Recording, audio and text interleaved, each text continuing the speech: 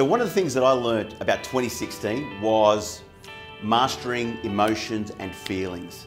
And I want to share with you two tips, just really simple tips. Number one is, how can you get better at mastering your emotions and feelings? And number two is thinking about the feeling that you want to set as a theme coming into 2017. Now let's get really realistic about feelings right now.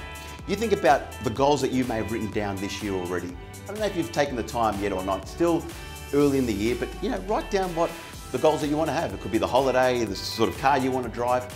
And you think about all of that, what is it? It's the experience and the feeling that's the goal. That's the real goal. It's not the materialistic thing.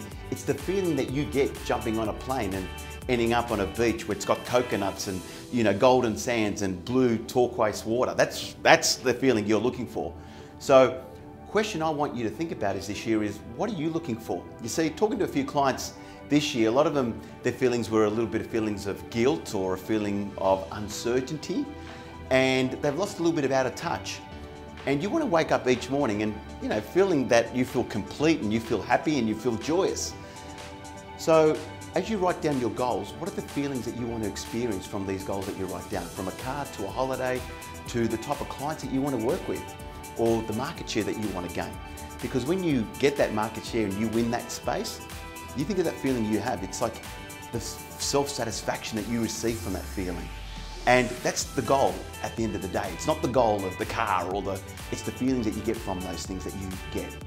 The other thing too that I want to share with you is, thinking about going into 2017, there's going to be some roller coaster, and you agents know it and I know it that, we have this in real estate. We have ups and downs. You have a great month of sales and you have no sales. You have some listings and you get no listings.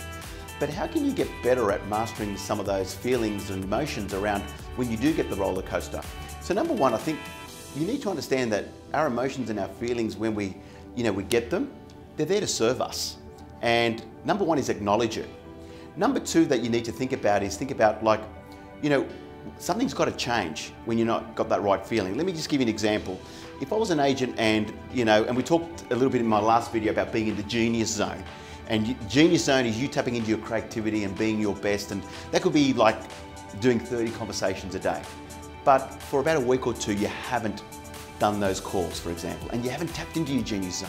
There's a feeling you get. You have a feeling of guilt, a feeling of anger, and when you get that feeling when you haven't done something, for example, and you said you're going to do, you've violated one of your standards. And when you violate one of your standards, that feeling is there to serve you and tell you something's got to change.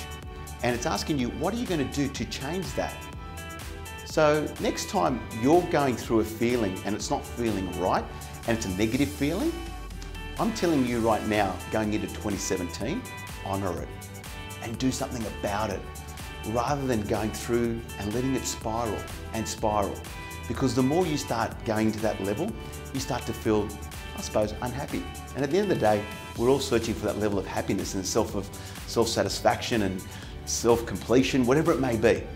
So master your feelings and emotions going into 2017.